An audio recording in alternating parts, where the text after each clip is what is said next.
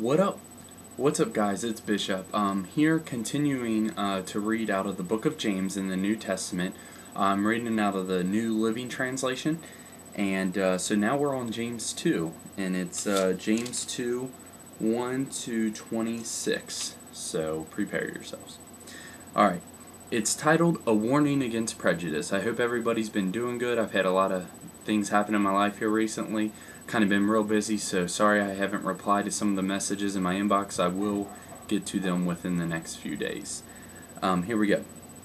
My dear brothers and sisters, how can you claim to have faith in your glorious Lord Jesus Christ if you favor some people over others? For example, suppose someone comes into your meeting dressed in fancy clothes and expensive jewelry, and another comes in who is poor and dressed in dirty clothes.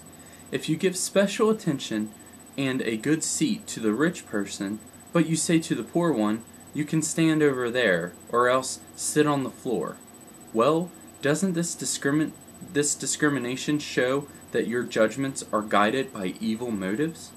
Listen to me, dear brothers and sisters. Hasn't God chosen the poor in this world to be rich in faith? Aren't they the ones who will inherit the kingdom He promised to those who love Him? But you dishonor the poor. Isn't it the rich who oppresses you and drag you into court? Aren't they the ones who slander Jesus Christ, whose noble name you bear? Yes, indeed. It is good when you obey the royal law as found in the Scriptures. Love your neighbor as thyself.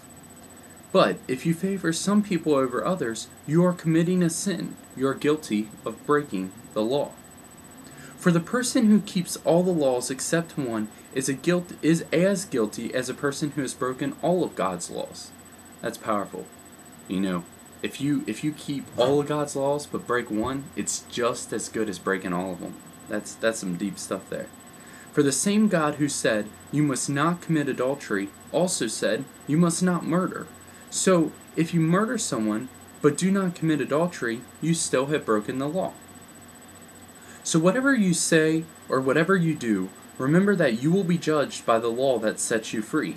There will be no mercy for those who have not shown mercy to others. But if you have been merciful, God will be merciful when He judges you. So we're going to be judged by God. And basically, and that's not all of it yet. We still have 14 to 26. But just to quickly sum that up, I mean, I encourage you guys to read this, of course. But I just think it's so deep that, we need to treat everybody equal. Because everybody's, God's children. So we need to love everybody as ourselves. And we definitely need to just love and show that love and be giving constantly. And not discriminate against someone who might look a little different than we do. So I think, and don't suck up to the rich. I mean, like it says there, isn't it the rich who oppresses you and drag you into court? Like, that's so true. So we need to be, definitely open arms to all people, but at the same time, we can't, go one way or the other based on looks. But so we continue here with, faith without good deeds is dead. What good is it, dear brothers and sisters, if you say you have faith but don't show it by your actions? Can that kind of faith save anyone? Suppose you see a brother or sister who has no food or clothing, and you say, goodbye and have a good day, stay warm and eat well, but then you don't give that person any food or clothing? What good does that do? Now, I read this on a scripture reading video not too long ago, and that's just real powerful, Like, what good is it to say you have faith, and then to see someone in need, and then wish them well, but don't give to them? Like, that's just so deep. So you see, faith by itself isn't enough, unless it produces good deeds. It is dead and useless. Now, someone may argue, some people have faith, others have good deeds. But I say, how can you show me your faith if you don't have good deeds? I will show you my faith by my good deeds. You say you have faith, for you believe that there is one God. Good for you. Even the demons believe this, and they tremble in terror. How foolish! Can't you see that faith without good deeds is useless? Don't you remember that our ancestor Abraham was shown to be right with God by his actions when he offered his son Isaac on the altar? You see, his faith and his actions worked together. His actions made his faith complete. And so it happened just as the scriptures say. Abraham believed God, and God counted him as righteous because of his faith. He was even called the friend of God. So you see, we are shown to be right with God by what we do, not by faith alone. Rahab, the prostitute, is another example.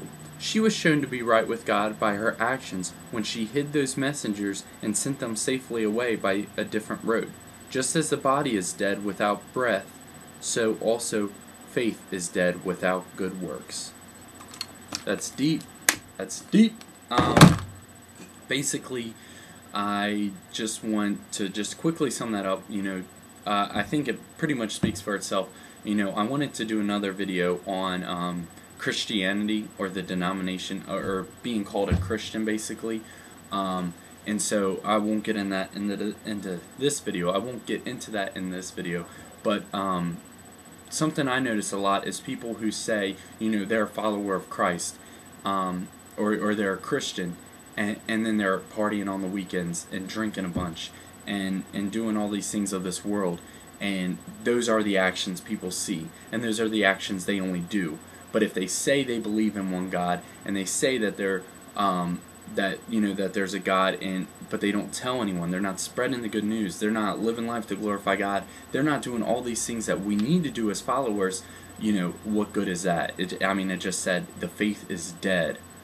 So those people's faiths, are dead without actions, without, constantly living your life in everything you do to glorify God.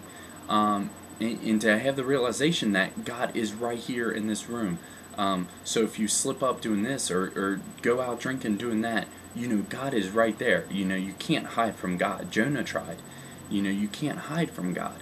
And so I think that's so powerful that, this should be encouraging. It's encouraging to me that we must remember to always be living to glorify God, but also kind of say a prayer like for the Lord to open our eyes and ears, help us see and hear people who may be in need of Him. Because in our daily actions, we're constantly running into people. I know I am at college, at work, just out and about at the grocery store, whatever. So we got to be constantly shown by our actions and shown by our spirits and our attitude that we as followers have something different that other people don't. And it's not just saying to ourselves, yeah, I believe. It's by living it. It's by doing it. So I hope everybody's doing well. I definitely love you guys, and hope you guys had a great weekend and have a great week. And I'll reply to those messages soon.